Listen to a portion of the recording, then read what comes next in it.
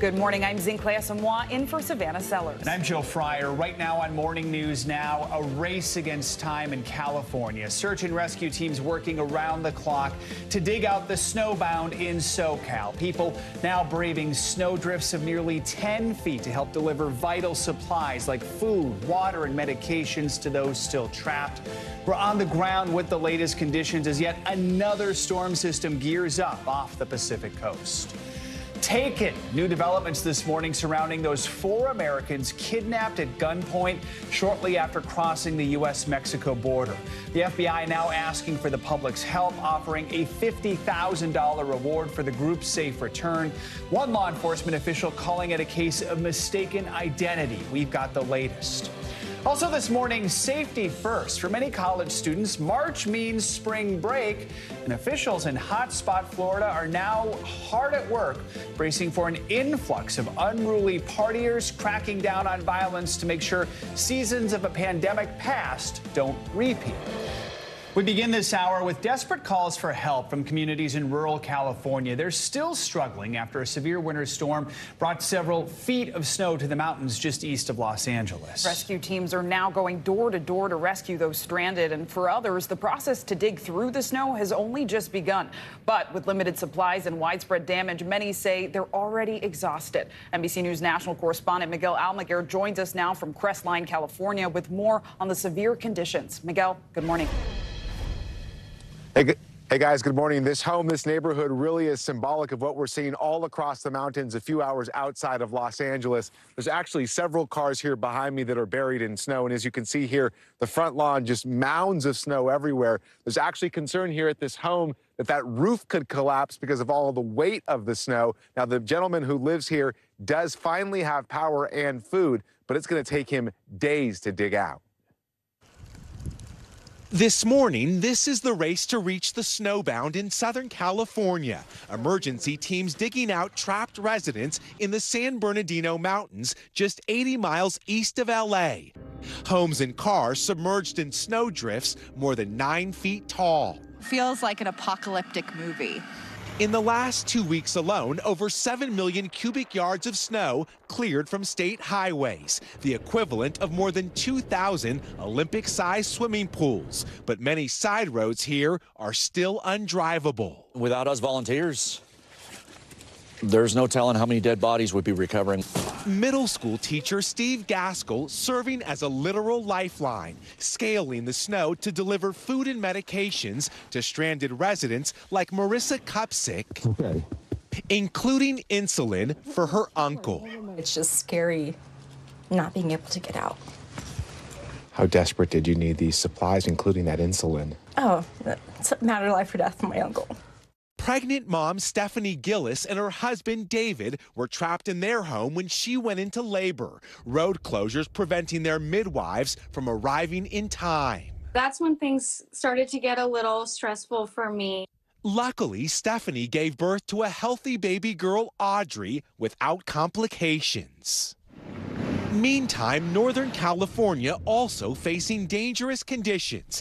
Heavy snow in the Sierra Nevada, collapsing roofs and making travel treacherous. Yosemite National Park and over a dozen state parks closed indefinitely as Californians come together to help brave this historic winter wallop. Now, there is some good news. Most of the major roads here have been plowed, but the side roads and so many driveways have not. Take a look at this Corvette. It is encased in snow and ice. It'll take weeks likely to dig this car out. Now, the other major concern in this area is the cold temperatures and folks without power and heat. That could be a life and death scenario. Joe, guys, back to you guys. Praying people stay safe. Miguel Almaguer, thank you. Let's stick with the weather and get your Morning News Now forecast. Angie Lassman has more on what to expect this week. Good morning, Angie. Good morning, guys. And for California, adding insult to injury, where we have a couple of systems that we're going to watch move on shore, bring more moisture, more snow, more rain. So let's start there. We'll start on the West Coast, where there's some showers working in, focused mainly for Northern California and points up into Washington and Oregon along the coast. We do have a couple of snow showers working through as well, but most of it is few and far between. We do have those winter weather alerts in effect, though, right now, and here's why. We have a couple of systems that are in work on shore. That first one is the culprit for these kind of scattered rain showers and snow showers that are focused, again, into Northern California and up into places like Portland and Seattle. But then we'll have a secondary system that starts to gear up, intensify, and really impact a whole lot more people here as we get into the end of the week. This system spreads some of that snow off to the northern Rockies, so we'll add some snow to folks that live there. We'll see some rain showers, but the big push of moisture happens with this next system. We are looking at another atmospheric river event, so that means more moisture, more flooding concerns, more snow, all of that on the table for folks on the West Coast here as we get through Thursday and Friday. This is into Thursday. There's that system still offshore, but look at all this moisture that it's attached to it. That's going to swing in and add on to those totals of that they've already had, really incredible totals in some spots. Some of those spots, the Sierras, ending up with another 1 to 3 feet when it's all said and done through Thursday. Mount Shasta, another 1 to 2 feet. And on top of that, with some of that, we'll see some melt, and we also have some rainfall that we're going to expect. So anywhere 1, maybe 2 inches in some of those locations along the coast. So we'll watch for the flooding concerns for folks there. Meanwhile, in the Northeast, some of those snow showers we saw this morning are ending, but we're going to be left with some chilly temperatures. New York, 41 degrees. It'll feel like the 30s. Rochester into the low 30s. It'll feel like the 20s. We do have some breezy conditions, so just make sure that you are prepared for that. Meanwhile, it's the opposite on the Gulf Coast, guys, where more record temperatures for them. Not breezy there. Yeah, that's the place to be, apparently. Exactly. Angie Lassman, thank you. That 2 of those Americans caught in that kidnapping on Friday are now dead, and that 2 others are alive, but one of them is wounded. The governor did add that the Americans are in the custody of Mexican officials, but this comes now on day 4 after this horrific crime took place, just really a stone's throw across the river from where I'm standing, when these 4 Americans, according to their family members, made the drive from South Carolina here to Brownsville, Texas, because a woman in that group wanted to undergo a cosmetic procedure in neighboring Matamoros. But according to federal officials, it was just almost immediately after crossing, they took gunfire as a result, according to officials, of mistaken identity. As a result of that, we did see this horrifying video of gunmen unnamed at this hour to any particular group or cause, dragging individuals into a pickup truck and then leaving the scene of that shooting turned kidnapping.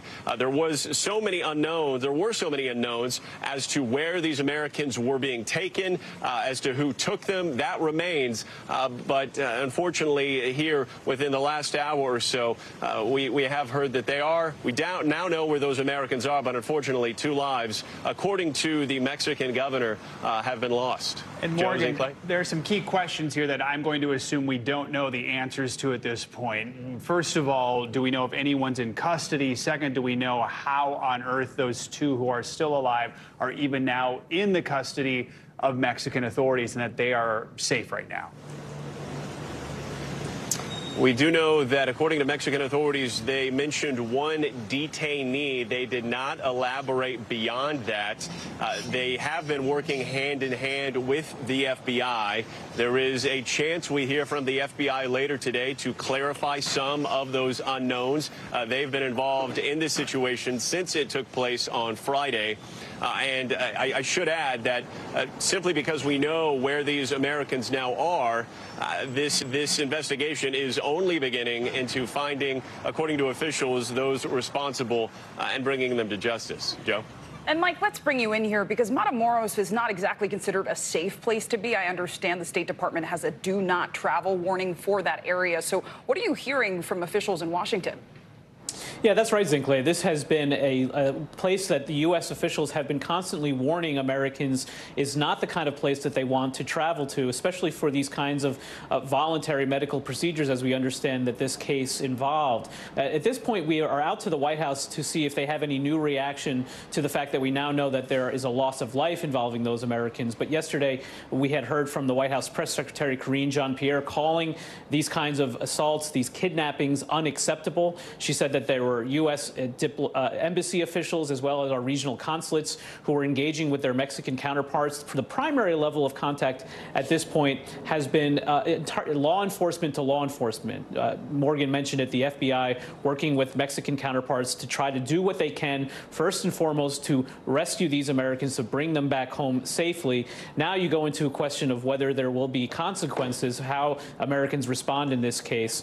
But it's interesting to note that the contact level at this point has been far below the level of the president. And you can see this now that it does involve a loss of life, potentially escalating to involve a higher level. You'll remember it was just 2 months ago, I was in Mexico City with President Biden. He was attending what's called the North American Leaders Summit, meeting with the president of Mexico as well as the Canadian Prime Minister. We looked at that summit primarily through the lens of immigration, the president stopping at the U.S.-Mexico border on the way to Mexico City.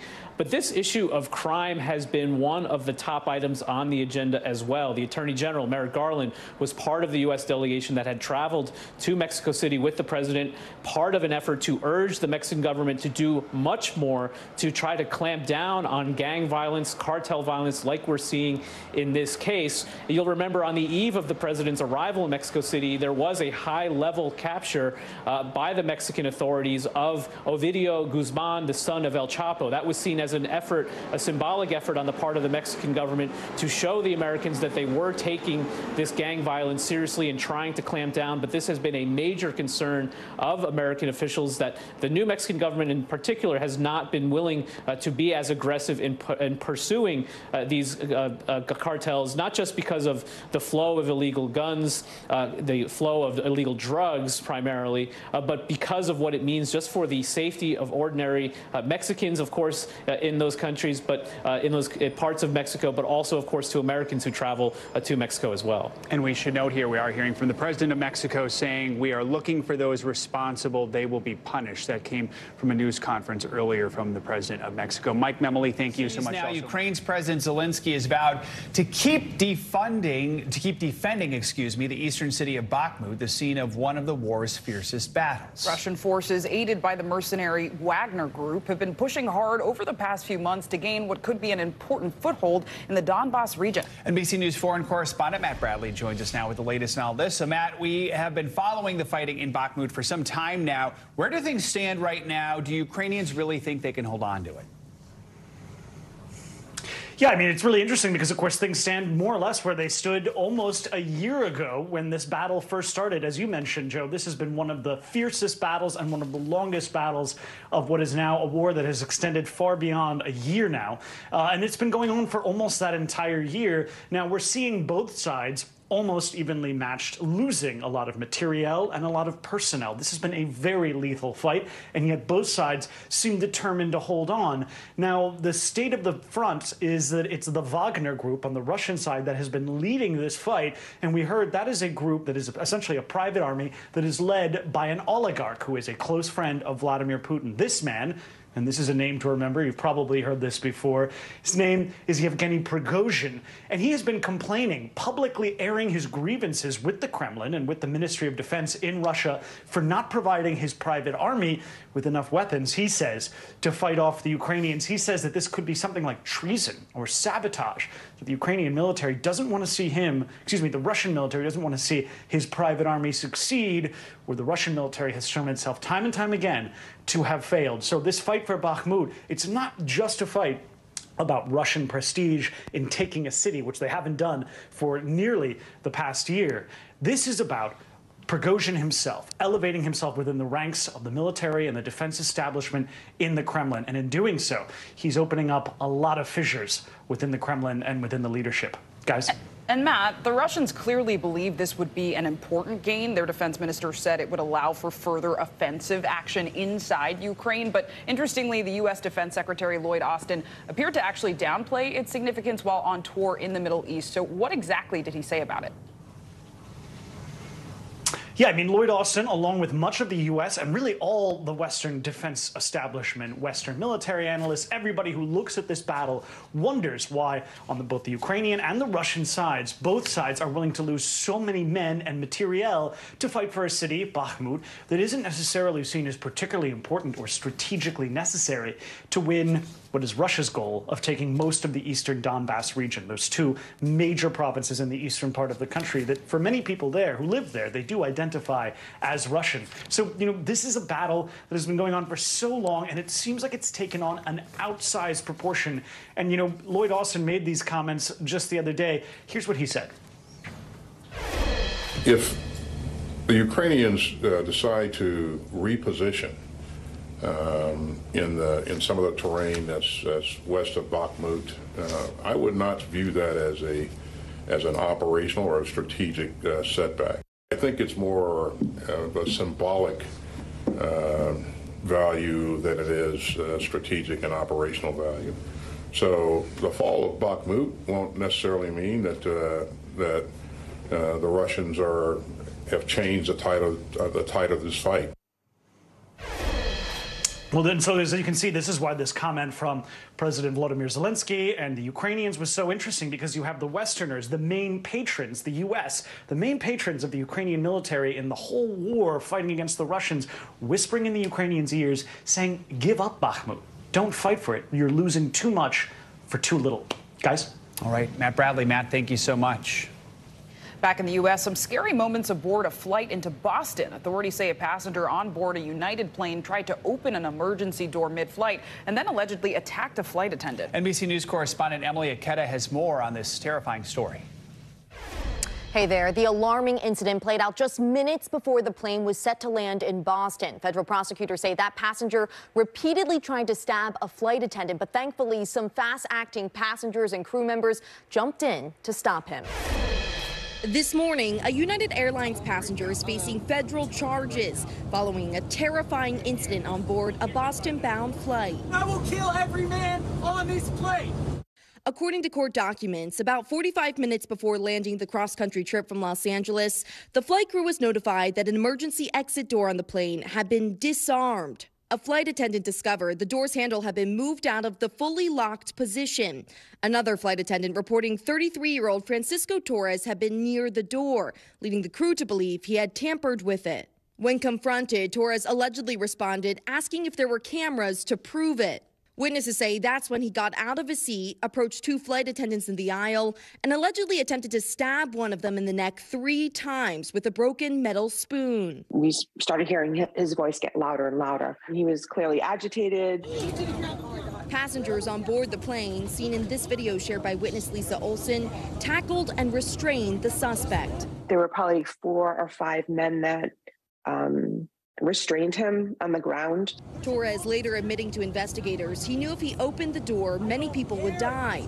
Also claiming self-defense during the altercation, saying he made the weapon on board in the bathroom. Just how unusual is this degree of violence? It's extraordinarily unusual, but it doesn't take that much to take a lot of everyday items and turn them into weapons. It comes as we're learning new details about Torres. In 2015, he was ordered by a court to undergo a psychiatric evaluation, according to a lawsuit he filed against a hospital years later, in which he alleged he was misdiagnosed with a mental health disorder. In that suit, Torres, who represented himself, sought $50 billion and a license to carry and use, if necessary, any type concealed or unconcealed firearms and explosives on any commercial transports. The case was later dismissed. United Airlines says it has zero tolerance for any type of violence on our flights, adding this customer will be banned from flying on United pending an investigation. If convicted, Torres could face life in prison. The Flight Attendants Union continues to call on Congress to require a list of nationally banned disruptive passengers and says incidents like this put everyone at risk. Back to you. Emily, thanks so much. And coming up on this hour of Morning News Now, the White House is out this morning with a new plan to save Medicare coverage for millions of Americans. We'll dig deeper into President Biden's new proposal set to be formally released today and the pushback it's expected to receive from Republicans. We'll be right back.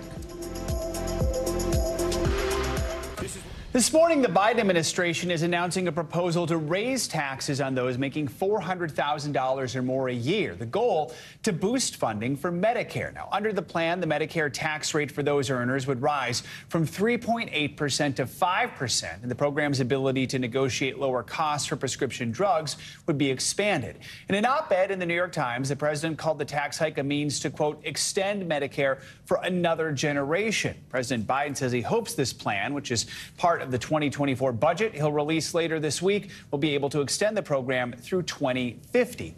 Chief White House correspondent Peter Alexander joins us now from the White House with more. Peter, good morning. So what can you tell us about this? Walk us through the president's plan, and how ambitious is it? Well, it's particularly ambitious given the fact that the president obviously no longer has Democrats leading the Chamber of Commerce, the House, which is now run by Republicans. So it's unlikely to go anywhere. He is, however, previewing, Joe, this top priority in the budget. As you say, he'll release it this week, proposing hiking taxes on Americans making more than $400,000 a year. It would allow the government this new power to negotiate drug prices. All of it, part of what the White House says, is its effort to really extend that key Medicare program and to keep it solvent through 2050, so for at least another 25 years. This latest push obviously comes as the president's facing a possible showdown with Republicans over the debt ceiling, government funding as well. Republicans have obviously been eyeing big cuts in federal spending. They haven't identified what those cuts would be. But again, just to be clear, the president's plan really does have very little chance of becoming law. This is in many ways more about messaging, especially with Republicans now in control of the House. But his budget is important. It does sort of signal a likely starting point for the negotiations on government spending. The proposed changes here to Medicare's ability to negotiate prescription drug prices, were they to happen, they would certainly benefit seniors, reducing what those seniors pay out of pocket, Joe, according to the White House, and it would cap the cost of some generic drugs. Medicare is always going to be a big budget headline, but looking ahead, are we expecting anything else major from the budget later this week? I think you can anticipate you'll hear more in terms of an effort to try to raise taxes on some of America's wealthiest. During his recent State of the Union, the president called on Congress to pass his proposal for a billionaire's minimum tax. This would likely be similar to a proposal that he had laid out just a year ago that called for a 20% minimum income tax on those multimillionaires and billionaires. The president says it's only fair that the wealthiest Americans don't pay less than teachers and police officers and nurses. That billionaire's tax would apply to households with more than $100 million. The top, not 1%, but 1/100th%. That's maybe 700 of the wealthiest families in the country. And officials say it could be critical, though, that it could create an extra $350 billion in tax revenue over the next decade. But, Joe, again, to be clear here, Republicans oppose any tax increases, so it's very unlikely any of this comes to pass. All right, Peter Alexander at the White House. Thank you, Peter. And this morning, Defense Secretary Lloyd Austin is in Iraq on an unannounced visit as part of his Middle East tour. Austin is the most senior official in the Biden administration to make the trip, which comes 20 years after the U.S. invasion of Iraq. Tens of thousands of Iraqi civilians died in the war, and the ensuing instability eventually led to the rise of ISIS. Speaking in Baghdad, Austin said the U.S. was committed to Iraq's security and fight against terrorism, adding the U.S. would maintain a military presence in the country. We're deeply committed to ensuring that the Iraqi people can live in peace and dignity, with safety and security, and with economic opportunity for all. The U.S. forces are ready to remain in Iraq at the invitation of the government of Iraq. Now, these forces are operating in a non-combat advise, assist, and enable role to support the Iraqi-led fight against terrorism. More international news now, and the launch of a new rocket in Japan did not go quite as planned. NBC News correspondent Claudio Lavanga joins us now for more on this. Claudio, good morning. Good morning. Yes, the space agency in Japan says that the launch of its new flagship space rocket failed this morning when controllers issued a distract command literally 15 minutes after liftoff. The rocket was carrying the Advanced Land Observation Satellite, a ground mapping and imaging satellite that the space agency said was planned to become a key tool in disaster management efforts in Japan and abroad. Now to the Philippines, where on Monday, jeepneys drivers went on a week-long strike, causing major disruption in several cities. Jeepneys are former military jeeps left behind by the U.S. after the Second World War, turned into a cheap means of transport and are crucial and popular parts of the transport system there. The strike was prompted by the request by the government to replace them with a more modern alternatives, as they say the vehicles are damaging to the environment. And finally, take a look at what archaeologists unearthed in an ancient temple in southern Egypt. Egypt's Antiquities Ministry said that a sphinx-like statue and the remains of a shrine were among artifacts that were found in the temple of Dendera, about 300 miles from Cairo. And guess who archaeologists believe the statue represents? Claudius, or Claudio, the Roman emperor who ruled over North Africa and has inspired countless of Italian parents ever since to call their children Claudio, including mine, of course. Fantastic name. All right. Indeed. Claudio, thank you so much. Appreciate it. Coming up on Morning News Now, safety first. They're bracing for another rowdy spring break in Florida this year, hoping that the violence and unrest of years past doesn't repeat. After the break, we'll show you how people there are preparing as the parties kick off. Stick around.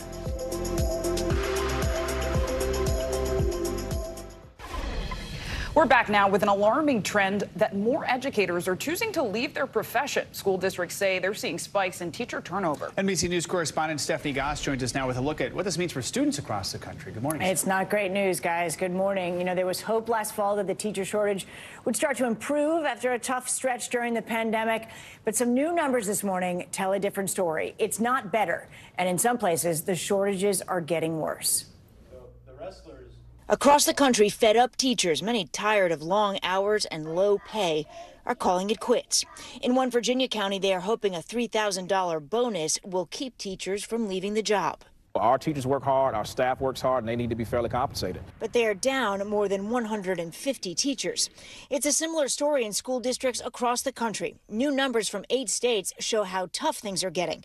Last school year, Maryland and Louisiana saw the highest number of resignations in a decade.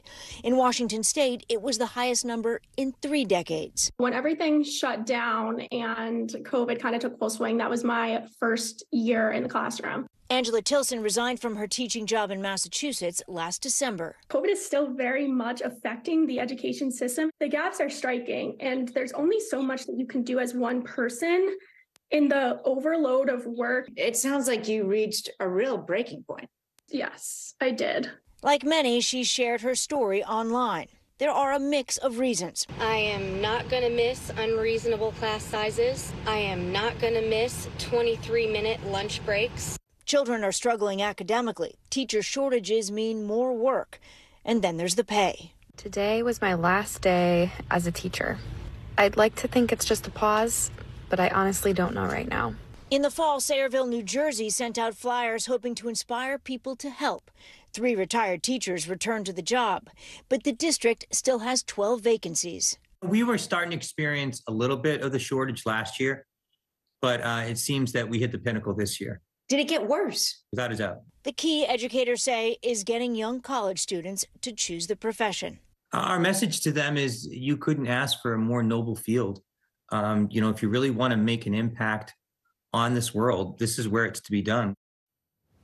That is for sure. You know, there are a lot of states taking steps to offer more money, including helping teachers pay down those student loans. Some of the COVID rescue plan can also be used to help school districts, but that assistance is temporary, and what's needed, educators say, is a long-term solution, guys. Pay is going to be a big part of that. Huge part of it. It's so important for the students. Yep, absolutely. Thank you. You're welcome. And spring break season is upon us, and that means beach towns and resorts will be seeing a surge in travelers between now and mid-April. In recent years, the spring break celebrations have been disruptive for cities like Miami Beach and Fort Lauderdale, but city officials are taking action this year to make sure the festivities don't get out of hand. NBC News correspondent Sam Brock is in Cocoa Beach, Florida, with the details. Yeah, Cocoa Beach, Florida. Here we are, Zinkley. Good morning. Very good to be with you. And certainly, you know, as you mentioned a second ago, it's been eventful the last couple of years. The hope is that past is not prologue in this case, although very calm in Cocoa Beach. Officials here at the Westgate Cocoa Beach Pier, this is a historic pier here, say that lots of people like to come down here to eat, have a good drink, and also listen to live music. They are going to be ramping up police presence here, but really the issue, guys, is to my south in Miami Beach. That is what's under the microscope, as they're expecting potentially up to 50,000 visitors a day, as the mayor of Miami Beach says he has zero tolerance for violence. In Miami Beach, the calm before the spring break storm. I wanted to catch it before spring break so I could just have a nice quiet time. Florida is the nation's top spring break destination this year, according to AAA, thanks to the Sunshine State's theme parks, cruise ship ports, and over 800 miles of coastline. This is the place to be. Everyone comes down here to party, to relax, to experience the beach and stuff.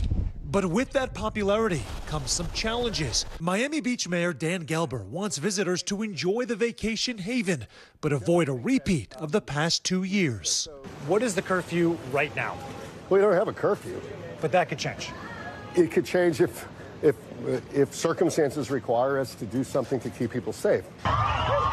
In 2022, local officials forced to declare a state of emergency, including a midnight curfew, after unruly behavior and several shootings plagued the city during spring break. Don't come here and do stupid things or criminal things, because it's going to be bad for you and bad for us. Just a 30-minute train ride away in Fort Lauderdale. We don't know. Spring break, it's going to be crazy. Authorities reminding spring breakers alcohol is banned from public beaches through April 2nd, along with coolers, tents, and loud music. Unfortunately, this time of year, we see a lot of injuries that are alcohol related. At the nation's airports, the TSA is anticipating an upward trend in travel volume this spring break, possibly exceeding pre-pandemic levels. Tampa's airport expecting a record number of travelers. I like to refer to spring break as the Super Bowl for the airport. In the Orlando area, officials expect more than 7 million to fly in and out over that time frame. In Cocoa Beach, it's already lively on an early March Monday. Just in terms of the economic vitality of this particular city, though, how important is spring break? Very important. It's one of the busiest times of the year for Cocoa Beach. Spring breakers dreaming of sunshine, being urged to pack some common sense. And Miami Beach has, guys, more than 400 police officers. They are all going to be working extended hours this month and pulling in fellow officers from adjoining agencies to try to make sure there's a heavy police presence. They'll be on ATVs and horseback. The mayor of Miami Beach even telling me they're using cell phones to figure out, and this is, of course, generic cell phone information, how many people are on their island on any given point in time. If they need to take action, they'll have a sense of the flow that's going on. Zinkley and Joe, back to you. Hoping people stay safe, Sam. Thank you. Now to concerning medical news that could impact millions of young Americans. A new report from the Journal of the American Medical Association shows that obesity and diabetes are on the rise in that group. The study found that the prevalence of diabetes jumped from 3% to 4.1%, while obesity increased from 32.7% to 40.9%. Joining us now to talk about this is Dr. Rocio Salas-Wayland. She's the physician of endocrinology at NYU Langone Hospital. Doctor, good morning. Thank you for being here. So first off, why are we seeing this trend, this spike in obesity and diabetes among young adults, and what can be done about it? Definitely. So, and just to say, this study was made even before COVID. So all those numbers that we have is before COVID. So after COVID, those numbers are definitely going to be higher. So there's increase of sedentarism, food industry, less access to health care. And just obesity itself, we're seeing a very high rise in the prevalence of obesity and diabetes, both of them. And looking at that, I mean, the study also found those most at risk were Black, Hispanic, Mexican Americans. Why is it these groups are the most at risk? There's no access to health care, right? And also access to healthy food, access to a healthier environment. They're really exposed since a young age to processed food, ultra-processed food. So it's just an accumulation of the years without any proper access. Food deserts, things like that, right? Exactly. And doctor, those behind the study specifically said that these results, quote, highlight the need to intensify public health and clinical interventions focused on primordial and primary prevention for young adults. So what preventative measures do you think need to happen and be put in place to stop this trend? But also, what are the consequences for young adults as they age? Definitely. So we know that cardiovascular disease is if it starts at a younger age, then there's definitely more complications, increased risk of mortality, disability, decreased quality of life, right? So we're trying to be very proactive and prevent at a younger age so that patients, even at a younger age, because this study was up to age 44, so it's still young people, right? So we're trying to avoid like serious complications long term. And what can be prevented, I think, is more education, right? Education of diseases, of treatment. Now we can treat obesity, which is great.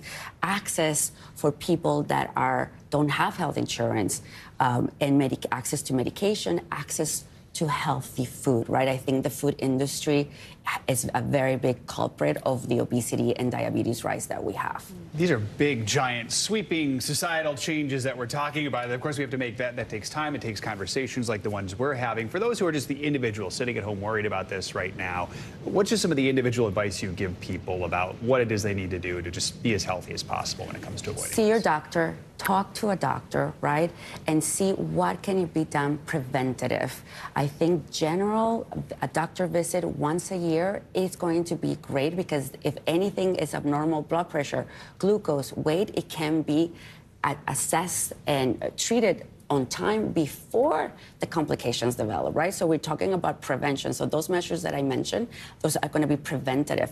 But we currently have treatment too that can prevent long-term complications of untreated obesity and diabetes. So we're talking about prevention and we're talking about treatment. We can do both. Important information for our viewers. Dr. Rocio Salas-Whalen, thank you so much. Thank you. Coming up, safety in the spotlight after some frightening high-profile incidents both in the air and on the tarmac. The safety of airplanes and flying here in the States, the FAA now stepping in. More on the safety summit that's in the works. Plus, miracle on the Hudson. Captain Sully Sullenberger on what needs to be done to keep passengers and crew members safe on board. You're watching Morning News Now. Welcome back. As we head into the spring break travel season, a series of aviation emergencies has a lot of passengers on edge. Just the past week, a flight attendant was allegedly attacked by a passenger trying to open an emergency door mid-flight. An engine caught fire on a plane, forcing it to make an emergency landing, and severe turbulence killed one person, severely injuring several others. Now the FAA is calling an aviation safety summit for next week. NBC News correspondent Tom Costello covers aviation for us. We've been keeping him busy this week. He joins us with more. Tom, good morning. Yeah, Joe, good morning. Let's just drill down on this. We've now had six runway close calls so far this year. We've just learned about the most recent. We'll get to that in just a minute. We've also had this incredible turbulence with people injured, one person killed, as you mentioned. We've had that bird strike, an engine blowing up, emergency landing in Cuba. And now the FAA is so concerned about what's been happening so far this year, this aviation safety summit set for next week. After months of high-profile close calls, the bird strike and engine fire on that Southwest flight over Cuba has put a lot of people on edge. People were screaming, not knowing what to do, and we kept trying to breathe, and it was filling up with more smoke. Thankfully, the plane landed safely back in Havana. If you lose an engine, if you lose a computer system, you've got multiple fail-safes, right? Absolutely. I mean, you've got typically 2 to 3 different systems to back each other up. For each system? For each system. Mark Weiss is a former American Airlines captain. The airplanes are certified to fly on one engine. On one engine? On one engine. So that's not the issue. The emergency landing in Cuba followed 2 cases of severe in-flight turbulence. 7 injured last Thursday, a Lufthansa flight forced to divert to Washington, D.C. While on Friday, 55-year-old Dana Hyde killed in a private jet that hit severe turbulence too. And multiple close calls on the nation's runways this year, including Burbank, California. You off the runway yet? We're going around. Austin, Texas. FedEx is on the go. New York's JFK. Delta 1943, cancel takeoff clearance. And Honolulu. And that United jumbo jet that went into a steep nosedive off Hawaii in December, coming within 800 feet of slamming into the ocean. Now the FAA chief, himself a veteran pilot, is convening a nationwide safety summit next week. Pilots, controllers, airlines, unions, and regulators. I want to hear from the participants about what they are seeing in their own operations. And more important, I want specific ideas about how to enhance our already robust safety net with concrete actions. The pressing question, are these a string of coincidences, or is there an ongoing safety issue that needs to be addressed now? NTSB Chief Jennifer Homendy. We really need to focus on, what's going on in the aviation system. Let's take a pause. Let's do a safety stand down, and let's figure out what are we missing here. We mentioned that there was a 6th runway incursion. This one happened in February in Sarasota. The NTSB says one plane was cleared to land on a plane that another plane had already been cleared to take off from. And this became a very close call. NTSB believes this was likely an air traffic controller error. Joe, the question really is there an issue nationwide as it relates to staying on the money, on the job, and not getting complacent? Back to you. All right, Tom, thank you so much. And in response to the recent turbulence in the skies, retired U.S. Airways pilot Captain Sully Sullenberger is speaking out. You'll remember Sully successfully landed a plane in New York's Hudson River after losing both of his engines to a bird strike back in 2009. He now works as an aviation safety expert and was on the Today Show earlier this morning to talk about safety in the airline industry. And while all of these incidents are unrelated, he says they all point to a troubling trend. They are the canaries in the coal mine, and they should concern us. They're indications that as good as a job as we've done in this complex system, there's always improvements that can be made, and we still have work to do. Two things that stand out for me right now that are long-term issues, but we need to work on is the FAA and our other critically important infrastructure needs to be able to get from Congress predictable, long-term, multi-year funding. So that we're not doing Band-Aids, we take a long-term approach. And we need to have FAA administrators who are confirmed and not a series of acting administrators. Those two things alone in the long term would do a lot to stabilize the system. Do you think there is a sense of complacency that sets in when air travel has been, thankfully, so safe? Yes, we become the victims of our own success. We must keep reminding ourselves on literally a daily basis that even though air travel has become ultra safe and routine, what we're really doing is pushing a tube filled with people through the upper atmosphere 7 or 8 miles above the Earth at 80% of the speed of sound in a hostile environment with outside air temperatures to -70 and air pressure 1/4 that at the surface. And we must return it safely to the surface every time. And during that interview, Captain Sully also pointed to the staffing shortages created by COVID-19 and called for more recruiting efforts to fill aviation support roles like air traffic controller and mechanics. Some financial news now. California breaking ties with Walgreens. CNBC's Silvana Henao joins us once again for more on that and other money news. Silvana, good morning. Good morning, Zinkley. Good morning, Joe. Yeah, so Walgreens is responding to California Governor Gavin Newsom, who says the state won't do business with the company days after the pharmacy chain said it won't dispense abortion pills in some Republican-led states. That includes states where abortion is legal, but Republican attorneys general have warned Walgreens it risks breaking the law. Walgreens says it plans to dispense the pill in any jurisdiction where it's legal to do so, and once it's been certified by the FDA. A Newsom spokesperson says all relationships between California and Walgreens are now under review. Google says fewer employees will receive promotions to more senior levels this year. In an email seen by CNBC, the company says it's increasing leadership roles in proportion with a wider employee base. Google has implemented a new performance review system, which will result in more employees getting low ratings and fewer getting high marks. Lego reporting sales topped $9 billion last year, outpacing rivals like Mattel and Hasbro, and despite facing higher costs for raw materials, energy, and shipping. Lego has enjoyed stellar growth throughout the pandemic as kids and adults turn to its iconic plastic bricks. It's expanded its product lineup and opened hundreds of stores. Lego will soon announce details of a collaboration with Epic Games, the maker of Fortnite, guys. And I know my nephew contributed to that because he's got so many Lego sets. I was going to say $1 billion worth, right? Yeah, it's fun. I've been to Legoland. I'm a fan. It's kind of cool. Can't go wrong with a classic. It's pretty cool. Silvana Henao, thank you so much. You got it. Jamie Lee Curtis has been pretty much everywhere this award season for her role in the critically acclaimed film Everything Everywhere All at Once. She even earned her very first Oscar nomination. But now she's making headlines for something else, a super early bedtime. Today's show anchor Savannah Guthrie has a look at her viral comments. Thank you. Hollywood stars, they're just like us. Even the one and only Jamie Lee Curtis, the Academy Award nominated actress, stunning America Saturday on the red carpet for the Independent Spirit Awards after she revealed the real reason why she declined an upcoming Oscar invite. There is a nominees dinner, an Academy Award nominees private dinner on Thursday night that starts at 7:30, and I have declined. Why? Because mommy goes to bed early, and because 7:30 is going to be 9 before we get food, and you know what? There's nothing good happening with me after 9 o'clock. Nothing. Zero. That's right. Jamie Lee Curtis does not like staying up late. Her lights out way early, something we can all relate to.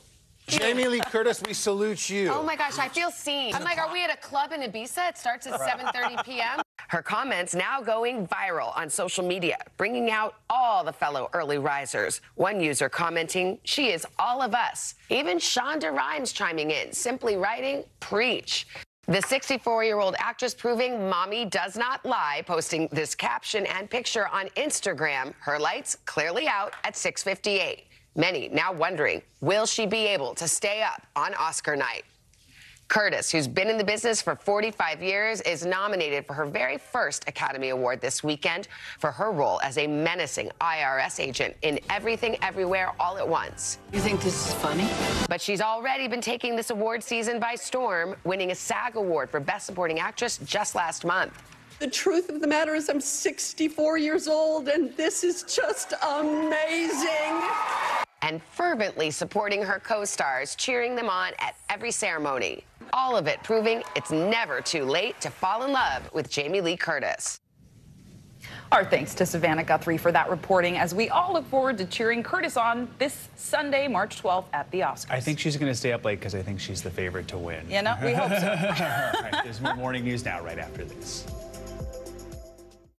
You may want to look up at the sky tonight for the last full moon of winter. It will reach peak brightness today, and like many other full moons, this one does have a name. It's called the worm moon. Why worm? Well, Native American tribes referred to it as that because it coincided with the spring emergence of, you guessed it, worms. So what better way to welcome the new season? The worm moon will be joined by 3 special guests as well. Venus and Jupiter will be at their closest positions in a decade, while Mars will be glowing in its usual red-orange in the southwest. So, Joe, feeling like a true party in the sky. You know, I love a pretty moon. I'm not so sure how I feel about the image of worms surrounding I mean, maybe they'll be doing the worm. You remember that dance move? Oh, yes.